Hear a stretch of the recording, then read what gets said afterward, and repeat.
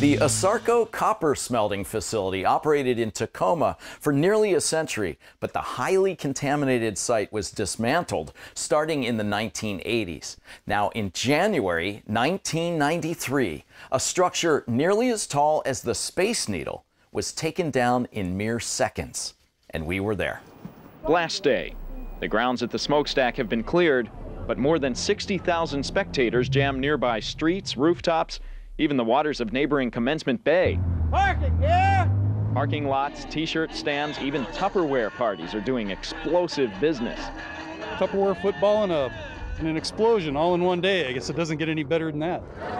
And even the Stackhead kids are ready for the show. Now you realize your head is in danger of exploding. Yes. I'm ready. But the guy in the spotlight is 12-year-old Justin Korp. He won a lottery giving him the right to push down the ceremonial plunger. Just collapse right into it, so. Excuse me, 30 seconds till 30 seconds. A train must first clear the area.